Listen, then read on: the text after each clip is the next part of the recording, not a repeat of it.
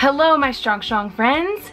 Today we're gonna do a video all about belts. I'm gonna answer every question that you've ever had about belts, hopefully in under 5 minutes.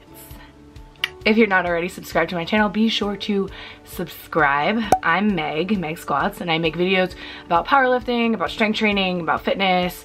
I try different workouts. Subscribe, you're gonna love it. And every Friday, we have a 5-minute Friday where I answer some of your questions. Comment down below if you have a specific thing that you're wondering about that I can answer in next week's video. And let me know what you think about this one, and if you have any additional questions. I answer all of the questions and I respond to all of the comments within the first hour of my posting, and most of them, I try to get to most of them within the first 24 hours. So if you have anything, comment and I'll respond, unless you say something rude. Okay, all about belts, what you need to know about belts.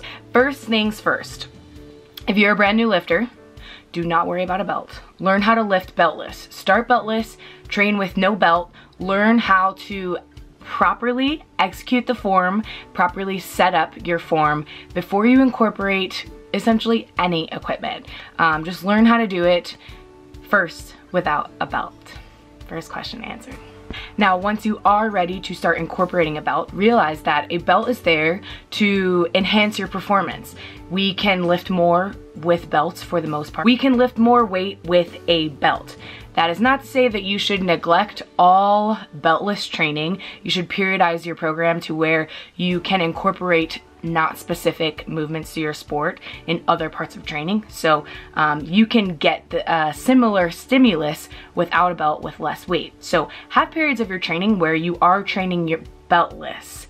Now, there are no real studies or athletic studies, I believe, that have shown that beltless training has resulted in a higher belted squat. So keep that in mind. It's not necessarily proven that beltless training is like a huge deal, but it is very, very, very important that you know that a belt is not there to fix your form, and a belt is not there to like make your form. You should know how to properly brace before you incorporate any belted training. A belt will help you increase intra-abdominal pressure and also increase the rigidity of your spine. Those are two things that you can do without a belt, and you should know how to do without a belt before you start going on the like belt rabbit hole and go nuts and get something like this. Now, there are a ton of different belts that you can get.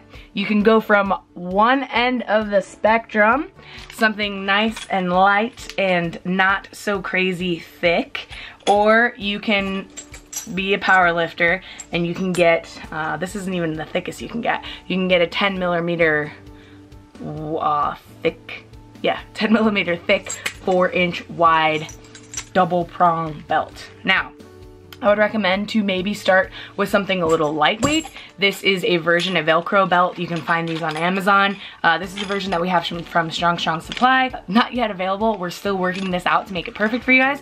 But yeah, something like this will be a good starter belt before you get into this. When you're deciding what size and fit to get, there are a couple things you want to consider. Make sure it is competition legal if you plan on competing with it, but you do want to think about how it fits on your torso. This is a 4-inch belt, and I probably only have about 4 inches between my last rib and the top of my pelvis. So this belt just fits perfectly right there. You do not want it to be too tight whenever you're putting the belt on. You want to make sure, this is probably still too tight, you can fit about your hand in. Also, you don't want it to be too loose.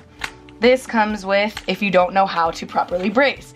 If you're deadlifting and you have space in between to where you can't breathe and there's still space, then you're not using the belt.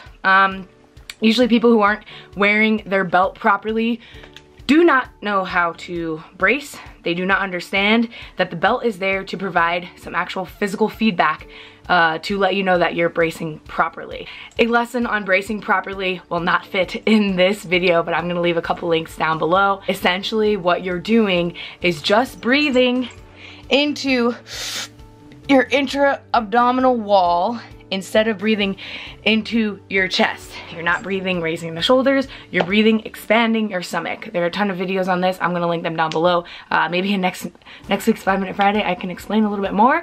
Yeah, that's the end of this video. I hope it's under 5 minutes. Thank you guys so much for watching. If you're not already subscribed to my channel, be sure to do that. And if you enjoyed this, found any of this information helpful, make sure you hit the like button and let me know.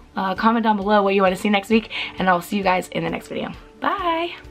Oh, and last thing, I don't know if this is gonna be under 5 minutes.